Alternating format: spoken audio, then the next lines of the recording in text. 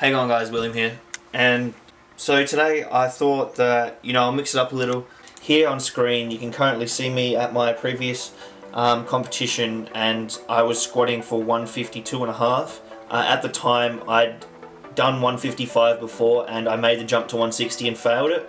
But like I said, as you can see here, this is the 152.5. I crushed that. Anyway, so here this was Monday night, and I went for 160, which was my max. I failed the first attempt, as you can currently see, and then I went for a second attempt, which is, a bit better. My legs are a bit wider. My knees don't move in as much, which is the problem that I'm having a lot with my squats, as you can see.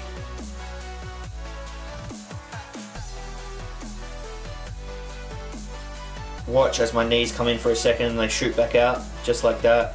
That's not optimum, I guess.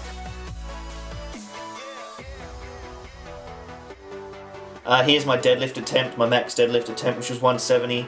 I hadn't hit 170 before I went for this. This was a 5 kilo PB. So it goes up pretty quick. And my coach and myself, I was obviously pretty proud of this. And it helps with that crowd just going at you, just saying, come on, up, up, you can do it.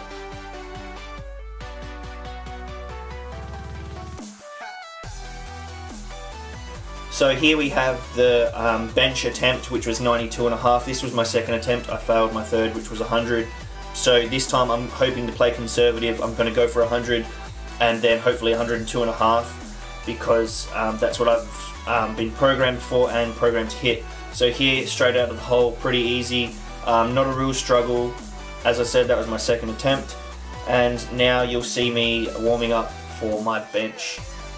So this is just some clips from my latest session, which was my 1RM testing for bench. So I'm just warming up here for 60, and then I moved on to 80, and this is 90. It goes up pretty easily on the first rep, and then the second rep's a bit more of a struggle, but I'm only doing 1 rep on the day, which is, what makes it count. Got to stay strong, keep the lats, the glutes tight. Your back, you have to use your whole body for the lift. It's not just a single chest and arms just straight up. You use your body, as you can see here. This is my 100 attempt. You can see my legs shoot, the leg drive. My lats were tight the whole time, and I got it up. That was the first time I'd done a pause rep for 100, and then I had to help myself even more. I wanted to go for 102.5, which is, you see here, and I failed miserably. But that's okay. I went for another attempt. I didn't get on camera, and I failed it again. However, we moved on to the rest of the workout. So we did some incline dumbbell press. Just doing it with 20 kilos on each side. Going for 10 reps, and absolutely just squeezing my chest as hard as I can on the way up. And when I'm at the top, just squeezing as hard as I can. Attempting to, absolutely kill the chest, because I don't do chest again until Saturday, which is a 5-day break.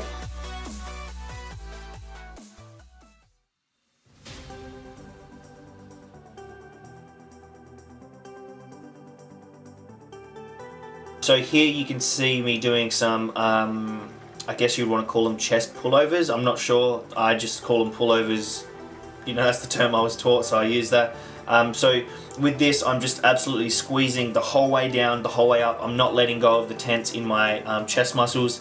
That creates a lot of pressure on your chest. So I supersetted this. I supersetted the pullovers with some cable flies, which I also didn't capture on camera.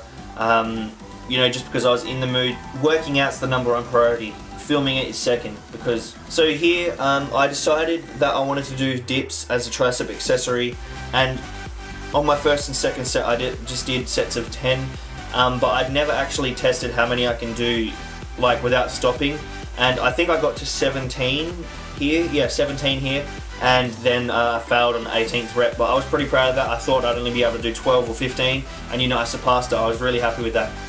And finally, this was the final exercise I ended the workout with, which is just some laying down tricep extensions with like a flat bar on the cable machine.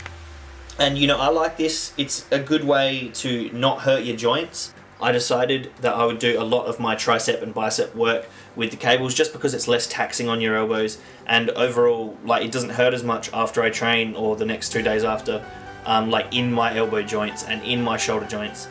Thanks for watching. Be sure to like, comment, share and subscribe.